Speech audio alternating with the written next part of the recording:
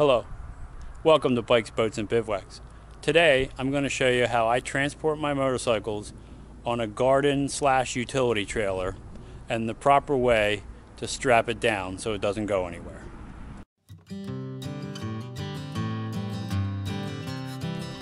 And one of the things I want to point out is if you look at this trailer, you see that I have a motorcycle chock on it for the wheel. I think the wheel fits in there, and that keeps the wheel from going sideways. And the biggest concern you're going to have when you're putting your motorcycle either on a garden trailer like this one or even in the back of a truck with my 8-foot bed, you can tie the straps down, but if the wheel bounces and moves sideways, then the bike can drop over. So by adding a wheel chuck, you can avoid that. You can get a wheel chuck as cheap as 20 bucks, but the ones that I like, I can get at Harbor Freight for about $56. If you check out my video on my enclosed trailer, you'll see what the new ones look like. This is an old model. So I'm gonna roll that bike up on here and show you how I strap it down. This is a 10 by 5.5 foot trailer that I got at Tractor Supply on sale for 1,100 bucks. And you'll notice it has the heavy duty railings, lots of places to attach straps, and the built-in gate with the latches. So I really think this is the best value out there for a trailer. Now I also have the enclosed one because I'm in Northeast United States, up in Pennsylvania, and we get some rain. But if you're like John from John's Moto Garage in Arizona, he doesn't need an enclosed trailer because they get 4 hours of rain in a year. If you haven't checked out his YouTube channel, it's John's Moto Garage. He does some cool things with bikes, so check his out. In the meantime, I'm going to get the bike for you, and we'll throw it up there and show you how to strap it on.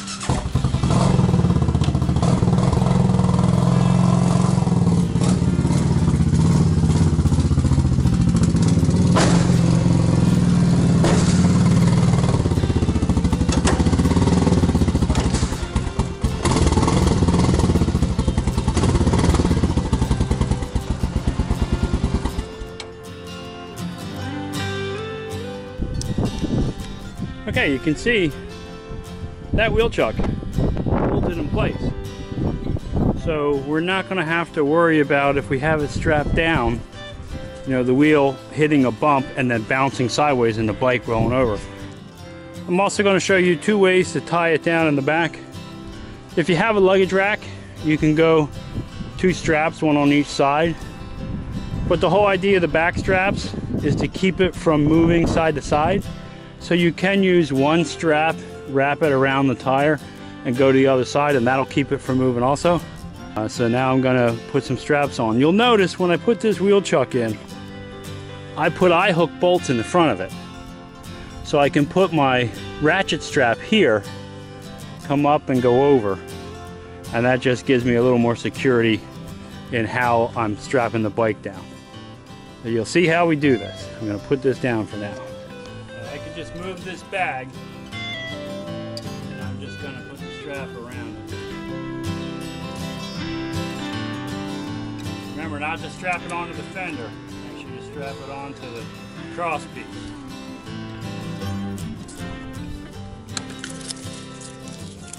So what I do with these is you can either go through this loop, the bottom loop, and go over the top of the hook,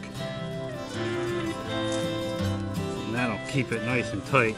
You can see how I did that.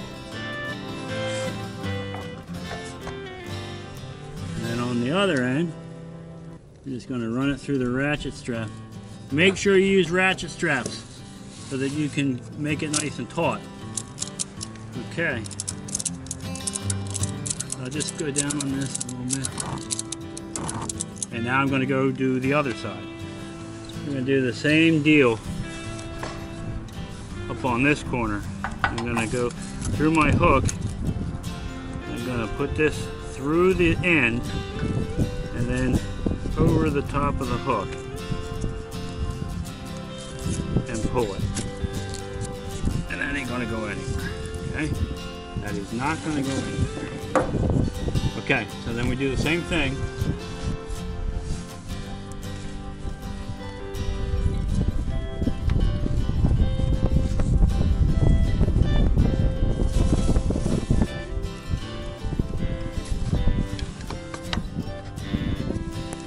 Going to run it through the ratchet here and the eye hook that I put in. Hook up the strap.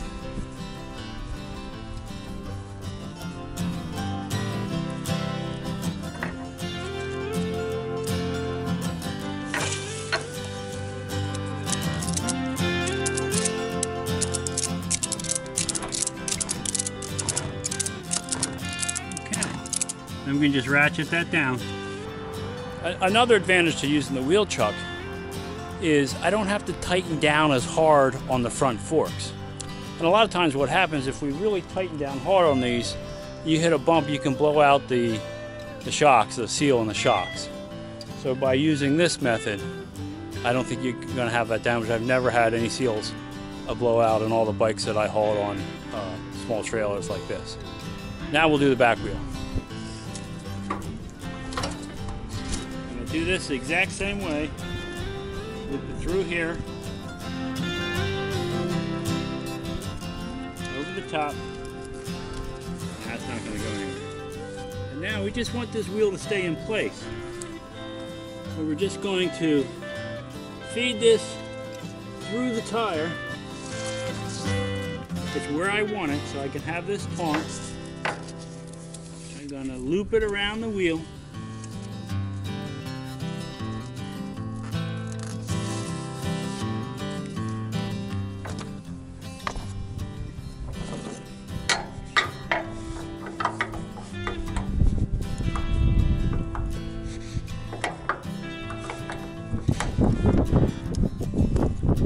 See, that's a little tighter, so I just hooked it on here. And we're going to run this through.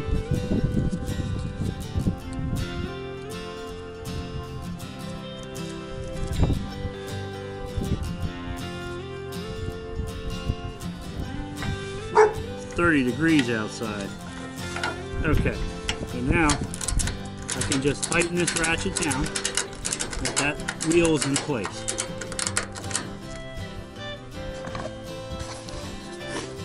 And now you can see the bike isn't going to go anywhere. Okay, so now I'm just going to redo the back of the bike using a two-strap method. If you have a heavier bike or a larger bike, if I was putting my switch back on here or Marie's 1200 low, I would probably use two straps. So I'm going to put those on there so you can see both methods. And when I'm attaching to the luggage rack, I don't want to bend it or ding it, so I run the strap all the way through and twist it around like we did earlier on the front. So I'll show you that so you know how I do that.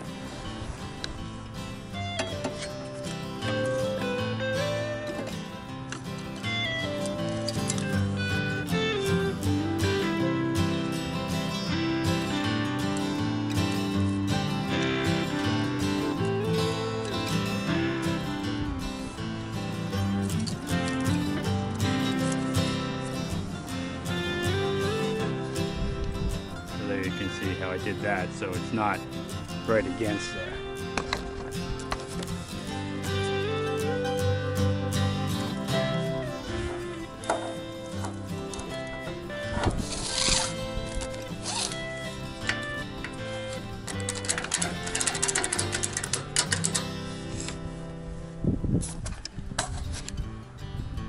So there you see it. Now we'll do the other side.